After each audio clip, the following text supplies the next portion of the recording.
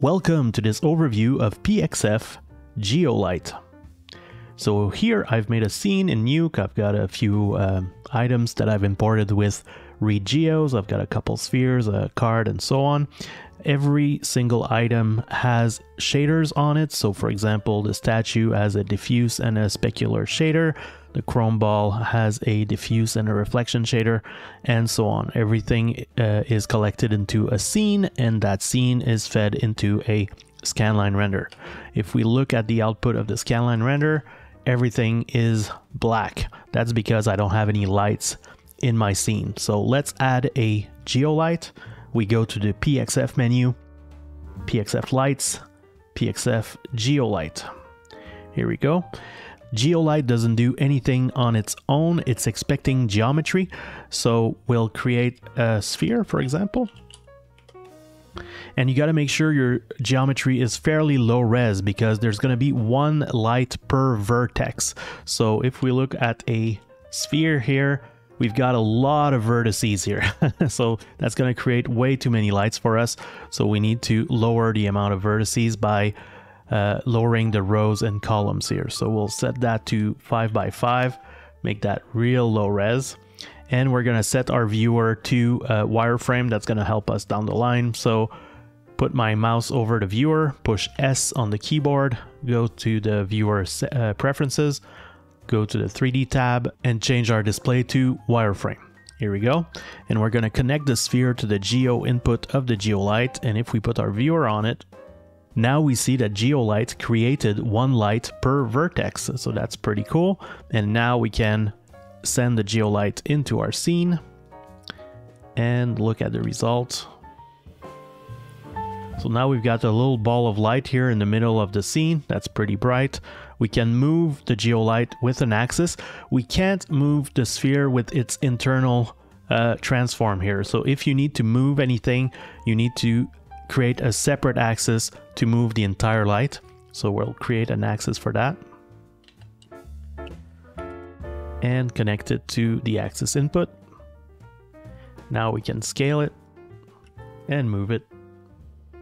So now it's bigger and we can put it to the side.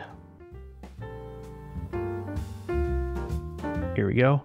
So now we're lighting our scene with an emulation of a China ball, a big volume of light here, and it looks okay, but it's not perfect. We don't have the reflections or the shadows. That's because we're using a scanline render.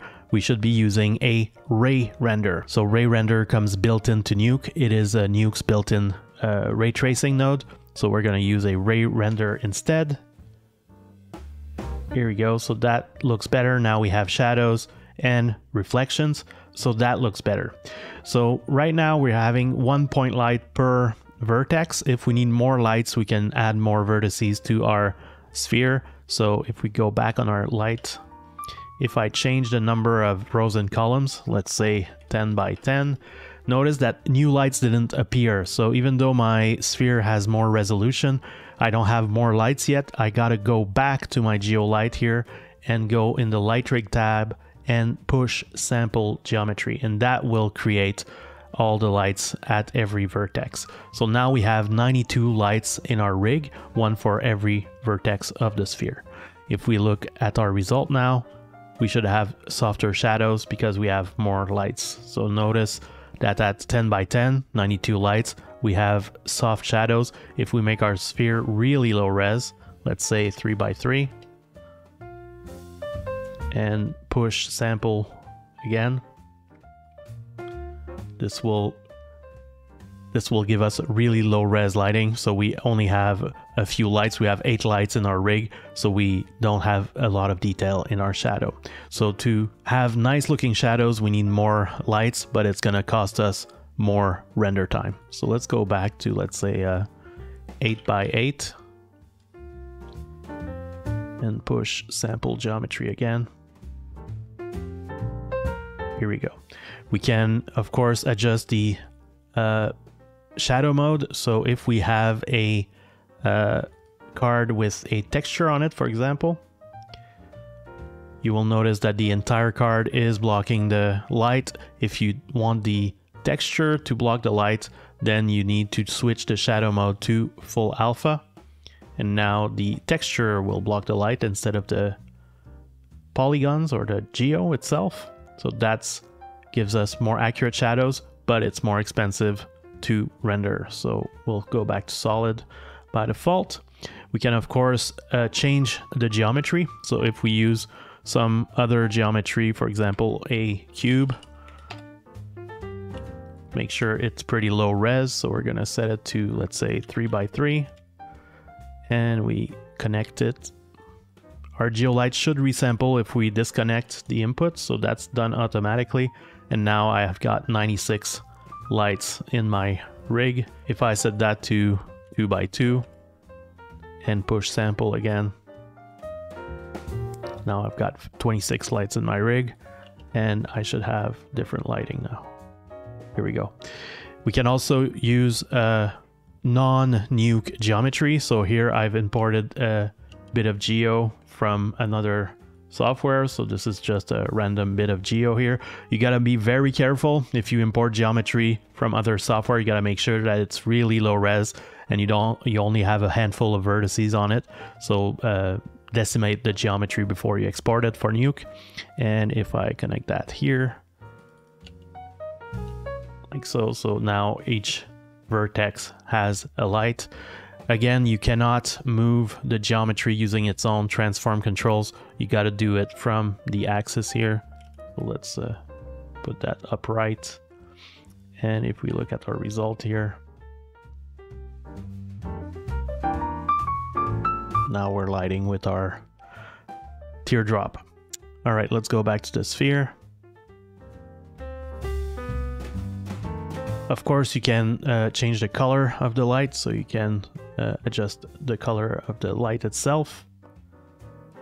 You can change the intensity, so if you need this to be darker, you can lower the intensity or make the light brighter. You can change the fall off, so the fall off is how the light reacts with distance. So the default fall off is cubic. If we turn off fall off, then light will not fade by going farther away. So now we need to bring our intensity down quite a bit. Let's set the color back to white. Here we go.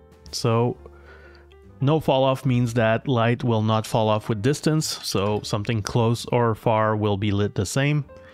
If we choose linear fall off, then something that's twice the distance will be half the intensity.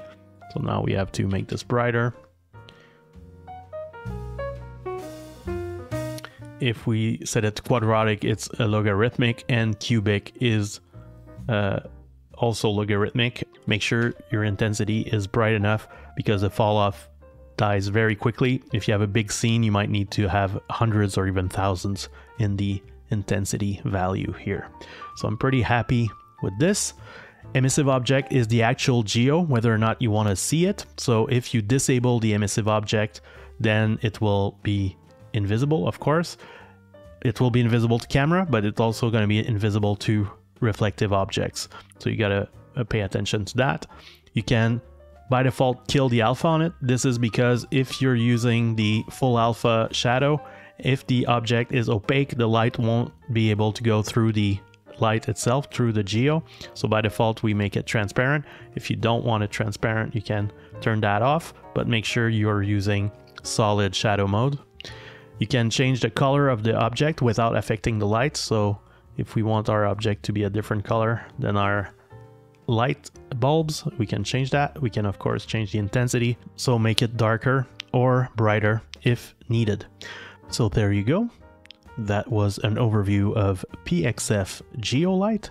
I hope you've enjoyed it, and I'll see you in the next video. Goodbye.